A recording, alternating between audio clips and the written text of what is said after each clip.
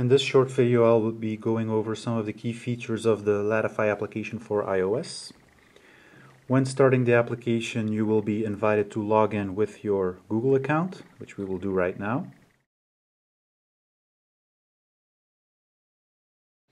After typing in your password, we hit the sign in button, which will bring us to the authorization page. So in order to use Latify, you'll need to authorize Latify to access your Google Latitude information, Fusion tables, view your email address, and allow it to perform, to interact with these services while the application is running in the background. So we will allow access for that. So as you can see, it has found my location here. It has put the address of my location on the top.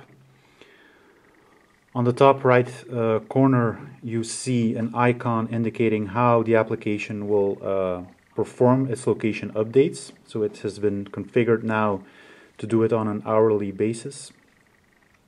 We'll go over the settings in a while.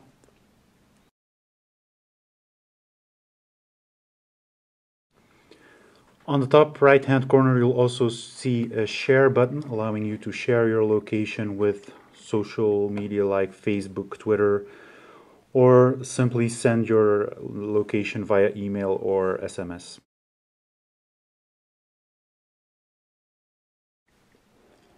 On the main screen, you can also refresh your current location by clicking on the refresh button. So what the application will then do, it will use the device's sensors. In this case, it's configured to use Wi-Fi. It will detect your location, it will drop a pin, and it will do the update to Google Latitude. There's also a settings page on the first tab, which shows you the Google account which is currently logged in. It also allows you to add manual locations to the map, so you'll get a pop-up saying that by putting the application into manual location mode, you can click on the map and it will drop a pin, meaning that it will update your location for that particular pin. So these updates go straight to Google Latitude. You can disable the manual mode by clicking on the cross icon. What else do we have in the settings screen?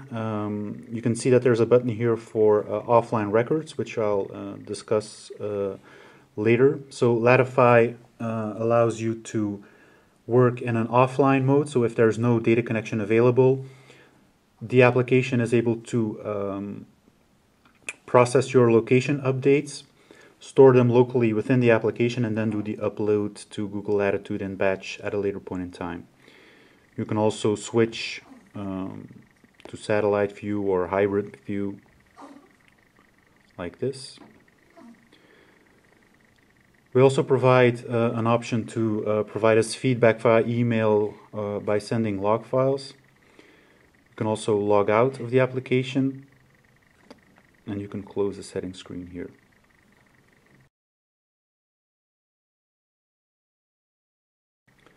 The second tab is the history map functionality, where you can view and replay your location history. So I can select a date time here. I'll put this to 10 a.m. If I click on the Fetch History button, it will now fetch my location history for that particular date range, allowing me to effectively replay my location history from the screen. So we can use the play controls here to stop and replay the application, the location history. We can also use the slider as a means to navigate back and forth onto our history.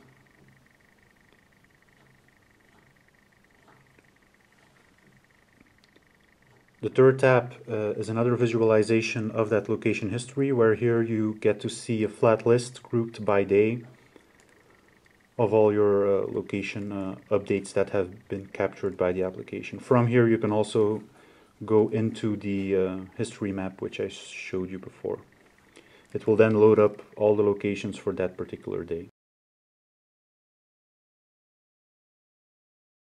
The fourth tab allows you to configure the Google Fusion table. So what we can do from this screen is we can either select an existing Fusion table, and what that does is that it configures Latify to also push your locations to this Fusion table. We can also create a new Fusion table. Click the Save button. The new Fusion table will be created and we can select it to push our location updates to that table. If we don't want to use Fusion tables, we just hit the clear button. And then no Fusion table will be selected and no updates will be sent to Google Fusion tables.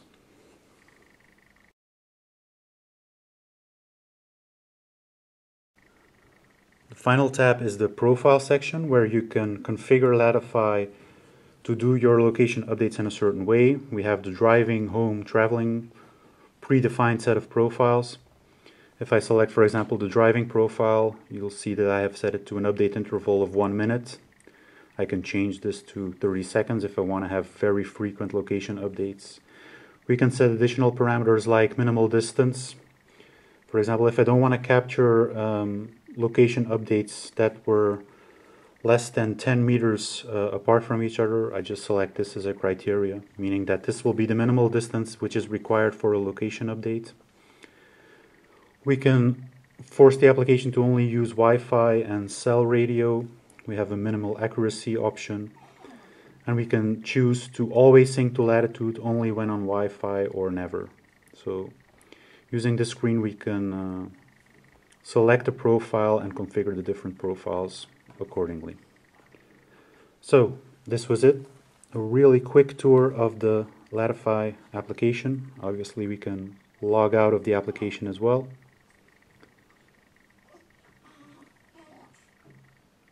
So that's it.